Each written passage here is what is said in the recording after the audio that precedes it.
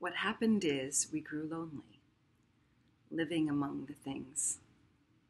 So we gave the clock a face, the chair a back, the table 4 stout legs, which will never suffer fatigue. We fitted our shoes with tongues as smooth as our own, and hung tongues inside bells so we could listen to their emotional language. And because we loved graceful profiles, the pitcher received a lip, the bottle a long, slender neck. Even what was beyond us was recast in our image. We gave the country a heart, the storm an eye, the cave a mouth, so we could pass into safety. That's a poem called Things by Lisel Mueller. Welcome to the Premier Wellness Travel Meditation Sessions, where I offer space and support for us to breathe, to create connections, and to up our vibrations. I'm Cassandra Marcella Metzger, and I'm the founder of Premier Wellness Travel and a certified yoga therapist. And I'm here to guide you in the discovery of this amazing practice of meditation during this unusual time. Each weekday at 10 a.m., I'll be here to guide you and inspire you to create possibility for routine and groundedness, kindness, and compassion. And I'll be offering a few tips and resources along the way as well. If you enjoy this meditation and you're watching on YouTube, please give it a thumbs up and subscribe. I'd really appreciate that. And so today, I wanted to talk about things, the comfort of things. Many of us are perhaps trying to create some space in our homes by sorting out our things, giving away our things, organizing our things. And when I'm afraid or have anxiety about the future, I can find it challenging to shed my things. I'm afraid I won't be able to afford to replace them. I have fear about needing it in the future. I'm afraid that without that dress, I won't remember that dance. Or I'm afraid that without these files or papers, that I won't feel as smart or as accomplished. So today I want to think about what is it about our things that makes us feel safe? Why can it be so hard to release that which no longer serves us, that we are not using? And why do we feel that that defines who we are? So that even as in the poem, we personify inanimate objects, giving them faces and tongues and backs and necks. I love that poem. So let's go ahead and get started. Go ahead and take a comfortable seat and close your eyes, and we'll do a sound chime to begin our meditation. So close your eyes.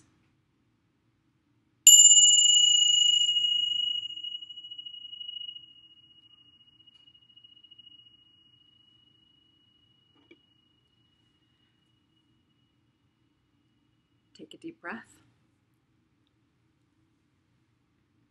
and exhale.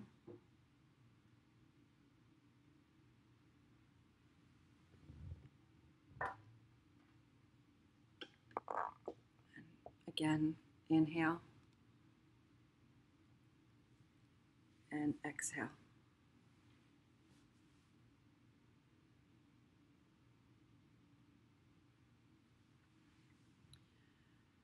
When we feel stressed about our environment, we can also feel that we're being hemmed in on all sides, that there are pressures coming in from all directions. It can also needle our thoughts, that something needs attending to, so that our thoughts feel crowded and chaotic. And this might even affect our bodies as they contract and the muscles themselves have less space. We can actually sometimes embody our environment.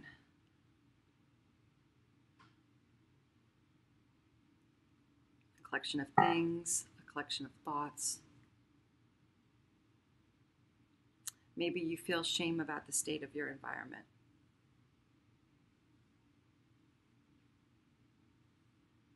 But kind to yourself. And just like in meditation, when we don't judge ourselves for thinking and not focusing on the breath, being judgmental about our environment is not in the end going to be productive.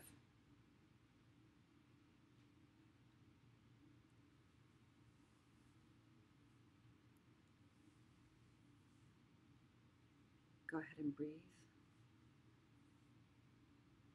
as you consider that. Consider whether the unkind thoughts you have in your head really motivate you.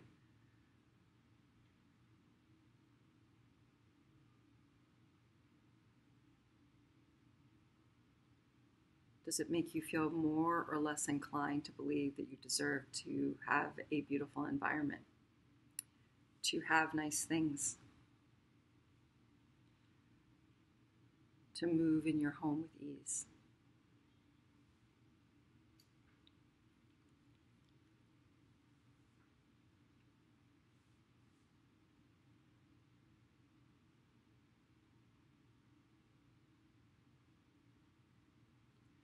Our breathing can be fast or shallow, so just observe which it is.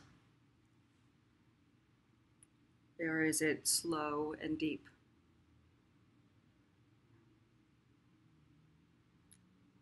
Allow space in your lungs so that your lungs can be filled with oxygen.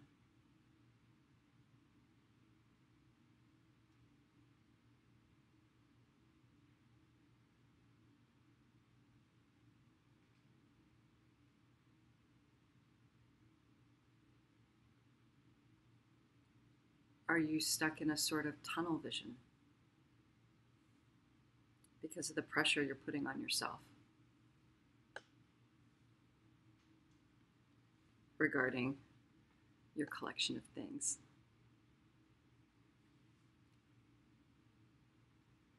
And again, consider whether that pressure is hindering or helping you. Maybe it is helping you. Again, we're not here to judge, just to raise awareness so that you can create the space and the groundedness to create the life and the home that you want.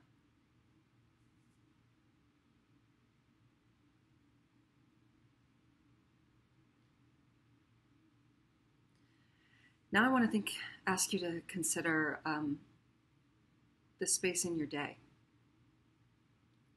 Is your schedule full up? Do you schedule any downtime? And consider, are you setting yourself up for failure by not being realistic about how much time is needed to clear space in your environment? And then berating yourself for not achieving perhaps overly ambitious goals.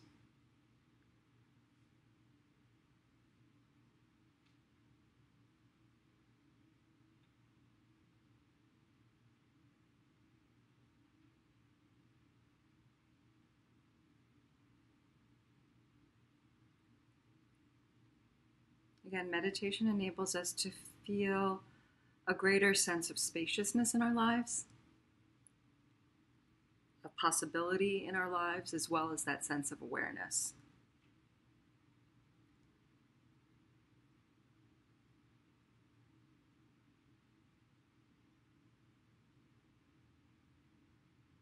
So I would also ask you to consider if your perfectionism, if you have any, might be crippling you.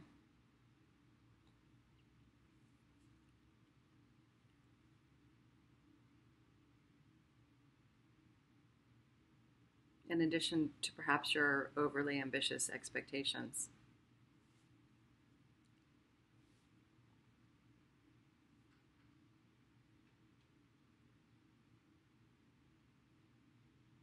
And finally, I would encourage you not to underestimate the emotional toll that creating space in your environment sometimes takes. Memories can come up, memories that are painful, some delightful, And it's hard as you sort through your things not to, as Tanya Lee has noted, she was citing her teacher, who I can't remember, I think it's Martha Beck, as you're going through your things, not to fondle your feelings. I love that phrase.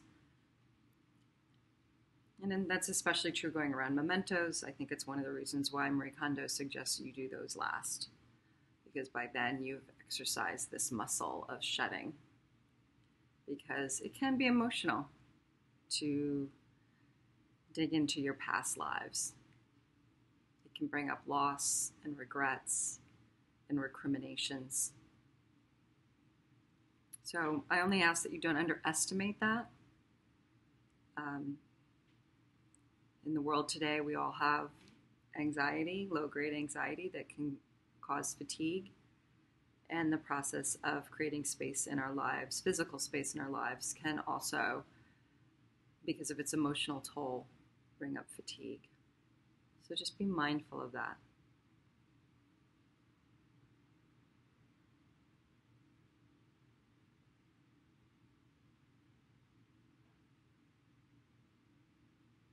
Again, inhale deeply and exhale.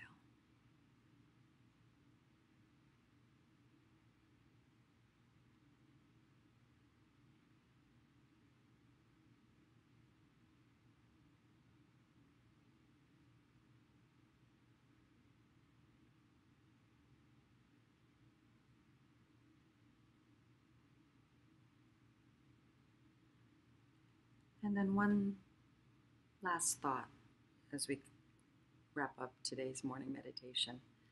Oftentimes our environment can mirror our internal environments, and vice versa. So at times of chaos in our lives, our homes can end up more chaotic. But likewise, moving in and living in and being stuck inside a home that troubles you, and it may not, but if you're in a home that in any way troubles you because of the amount of things that you have, that can affect your mental state as well and your emotional state. So I would encourage you to use a meditation practice to create a sense of possibility in terms of what you can do and achieve, and to bring that mindfulness and awareness out into your day as you try to shed the things that you want to shed and create the environment that you want to create.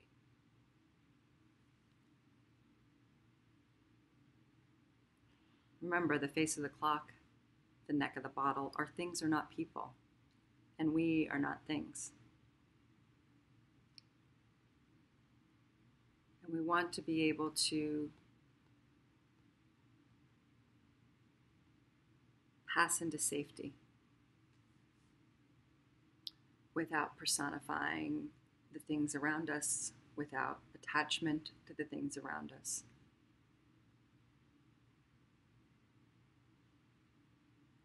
And to the extent that we can feel safe through our meditation practice, we will be able to shed our belongings and create the environments that we want. I hope you found this helpful. Pardon the doorbell. Yes, that was birds. I hope you enjoy your day, and I'll see you back here tomorrow at 10 o'clock.